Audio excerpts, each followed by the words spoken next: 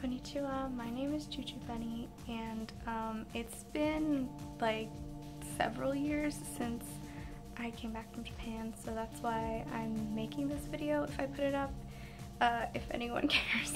I don't know. I know a lot of people watch my videos and I really appreciate it.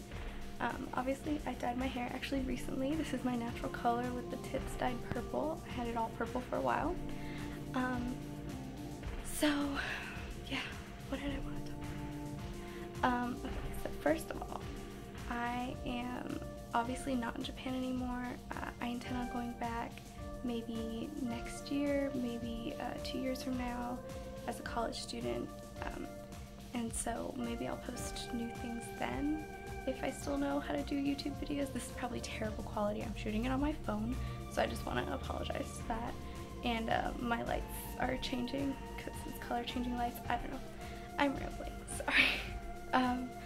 So yeah, I don't know what I want to turn this channel into. If you really like the Japan videos, I can do Americans try Japanese food, like snacks that I can find in the US. Not sure what else. I don't really have any more footage from Japan. I'm the worst. But I do speak Portuguese like I mentioned in my intro video, so maybe I can do something like that. Like maybe I could translate all my videos into Portuguese to the best of my abilities. Se vocês gostam dessa ideia, por favor, me mande uma mensagem. Espero que vocês podem me entender porque o meu português não é perfeito. So yeah, if you want me to speak in Portuguese, do a video in Portuguese, anything like that, I can totally do that. Hopefully my Portuguese is understandable. Let me know down below. Oh, sorry, my phone was falling. Yeah, so I can do some different kind of videos. I can just talk about my life. I can do some... I'm not very talented. I don't know. I don't know what else I could possibly do.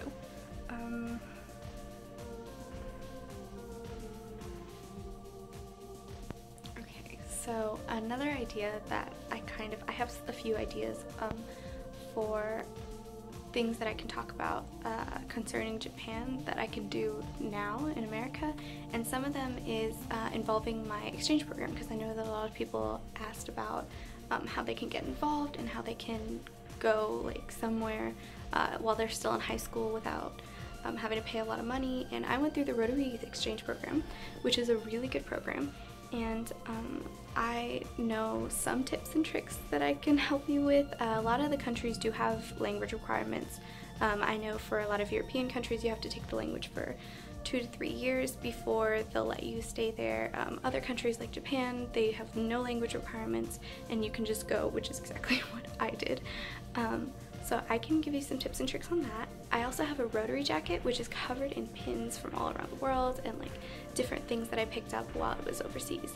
So I can also show you that and walk you through my jacket in another video if you want.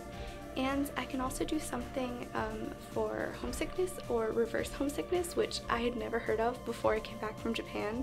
But it's essentially when you go to a country and then you stay there for a while and you come back and everything feels foreign to you, even though you may have lived there your whole life. So that was something I had to deal with, and I can definitely give you some tips and tricks that were given to me by other exchange students, by my teachers, by my people that I met in Japan, my family, all that stuff. Yeah. Okay, last thing, I promise. I just want to hear from you guys. What could I turn this channel into? Is there anything that you want to hear me talk about? Is there anything that you want me to do? Because I'm open to anything. I think it's really fun reading the comments and hearing from all you guys, and I swear I will find my camera and stop recording on this because I have no idea how this is gonna look. But also I have a Japanese what's it called? I'm a mess.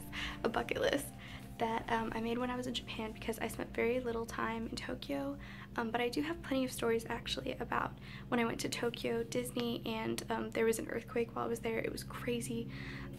So I do have like some story times that I can do if you guys are at all interested in those.